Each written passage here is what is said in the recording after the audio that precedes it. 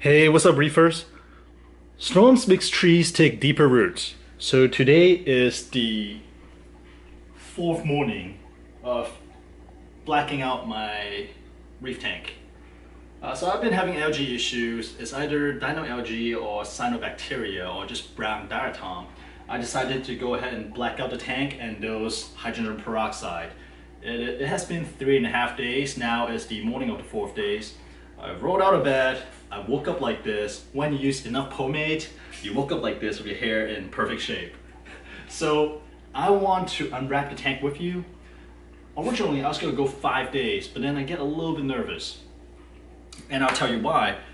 Because I did such a half-ass job wrapping it up, I included the Radion fixture inside the wrap. At first, I didn't think too much about it, but you may have guessed what happened already. As I dose hydrogen peroxide, I'll unwrap this portion and stick my hand in and drip. But as I stick my hand in, I felt how wet it is. All the condensation is all in there, so it's 100% humidity, everything is wet. And I get really nervous. Now, before I wrap this, I unplugged everything. I should have taken out the fixture or at least wrap it underneath the light so the light is not included inside this. But I was lazy and I did not think it would be an issue. Apparently, it may be. So I wrapped the tank, including the lights, and I'm getting a little bit nervous. I feel like it's gonna get all wet inside, even though there's no power going to it, it's probably not good. So I'm gonna unwrap it a little bit earlier than expected. Last time I tried to fight the algae, I did a 3-day blackout and then followed by a 5-day blackout. In the last time, the 3-day did a lot. The algae became really thin layer, and then I see that it's working. That's why I added a 5-day on to kind of kick the algae's butt. And this time I did the 3.5 day.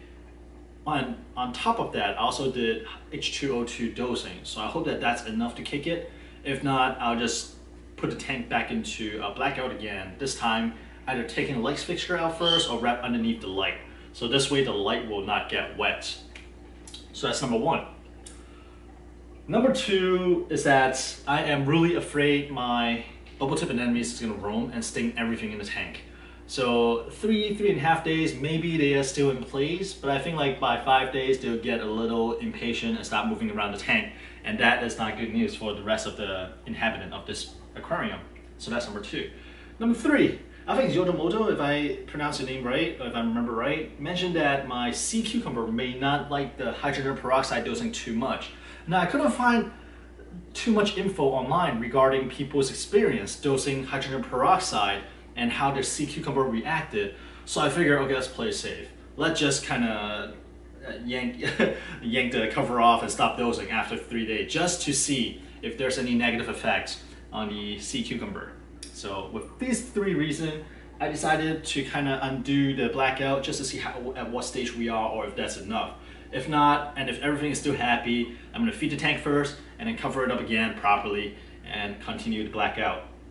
So I am actually really nervous, and the reason the camera is all the way over there is because I want to kind of unwrap it and have this first look together with you. I'm actually really nervous. I'm nervous. I mean, there's a little smell coming out, so I'm like, actually that's one of the reasons too. I'm like, I don't think a tank smelled like this. Or maybe I'm just kind of imagining things. So I'm gonna unwrap this together and hope for the best. Whew, okay. I did not peek at all in this like 3.5 days. I just kind of like open a little bit, stick my hands in, so I have no idea what to expect. It could be really good or really bad. And as you probably cannot see, but water's already dripping down because of all the condensation. Last time I used cardboard boxes, so all the water went into, oh man, heat is just coming out. So last time I used cardboard boxes, so all the water condensation went into the paper. This time I used a tarp. So it's completely waterproof and the water condensation is just kind of collecting. And a good thing is that it kind of trails down, so even if the water went up to the light fixture, I was hoping that it's gonna kind of beads up and then flow off on the side, but we will see. Oh man, yeah, water is just streaming down.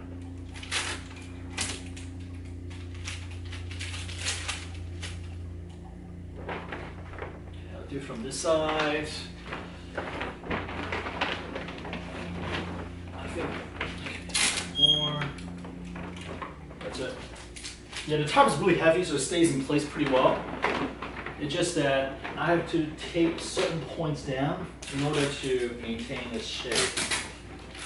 All right, are you guys ready? I'm really nervous, actually. Whew, okay.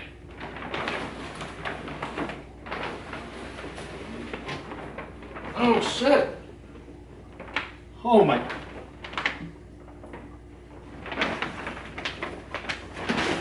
Look at this! Yeah, I'll bring you guys up.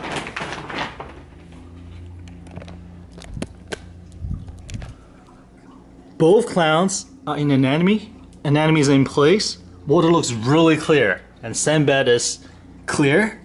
Even though, I mean, the sandbed typically is clear in the morning, but this is really clear. Water is really clear. Look at these guys. Oh, yeah. Female clown noticed that the male clown snuck in at night, and she started pushing him out. But as you can see, it's completely wet. Yeah, I'm really nervous about this actually. So I'm gonna let it dry out over for today before I try to even turn it on. See how it's even dripping water? Yeah, I did not think about this. I was pretty stupid. Lack of experience and common sense, right? But check this out. Oh, male clown got pushed out. Sandbed is completely clear. I was worried about the sea cucumber, but you can see him right there. So I guess he is okay.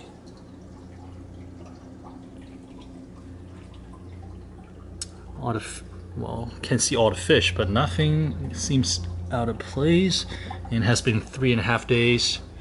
And I'm dosing 10 milliliter per 10 gallon. Sorry, 1 milliliter of hydrogen peroxide per 10 gallon of water volume. So I was dosing about 5 millimeter of hydrogen peroxide per day. And everything seems normal. Everything's intact, nothing got knocked over. Zoom out. And I turn off the sump light as well. Move the black top out. Let's turn on, some light should be able to turn on. Yeah, nothing's wet.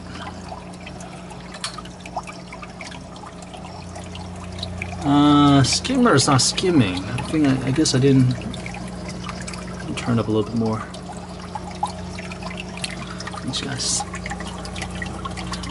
dirty, like before the thing. So I gotta use the fancy vacuum to suck the dirt out. Okay, so some feels cleaner, or maybe just because I haven't seen it in a couple days. Even though there's like detritus in there. Pronouncing it right now. Sand is clean too in the sump. Anything dead? Snail's doing okay. They're still stuck to the wall. Amphipods rampaging all over the place. Yeah, the sand bed is really clean. Take a look. It's probably good that the light's not on, so you can kind of have a clear look on the sand bed without the disco light effect.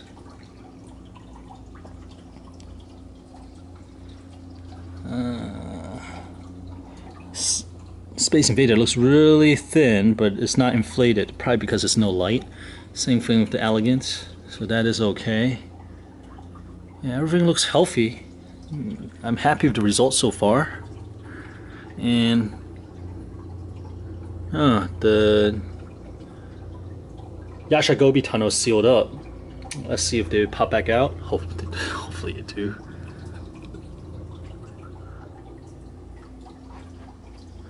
Yeah, totally sealed up. Funny thing is, like, see all those snails over there? Those are all seraph snails. Normally they kind of dig under the sand. I wonder if the shrimp moved them there, or they just happen to decide to burrow right at the Gobi's entrance. I guess they're hunkering down for the coming storm. But yeah, so far everything looks good. Seriously, nothing out of place. I'm really happy. And look at the clowns. So that's a win in my book. Icing on the cake would be that was enough to kick the algae, and algae does not come back. And well, I mean, like you guys say, I do have to fix the underlying problem, and something is coming. So later this afternoon, I'm going to turn on the light to make sure everything's okay. As you can see, it is really condensed. But the good thing is that since it's condensation, it's going to be fresh water. It's not salt water. Salt water is something that really kills the circuitry. Fresh water, as long as it dries up without any mineral and stuff like that in there, it should be okay. So I'm going to let it dry for a day, and I'm going to turn it back on, and we should be back in business. Yeah, I'm just really happy to see both clownfish in the anemone. Let's see how long this lasts, huh? I'm just gonna film them for a little bit. Oh no, that was it. Wow, it's nice while it lasted.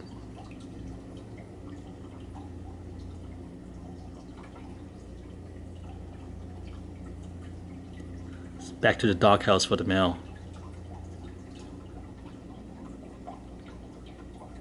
Poor guy.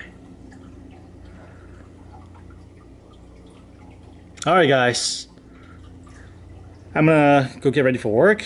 I hope you guys have a good week, and I will talk to you later. See ya.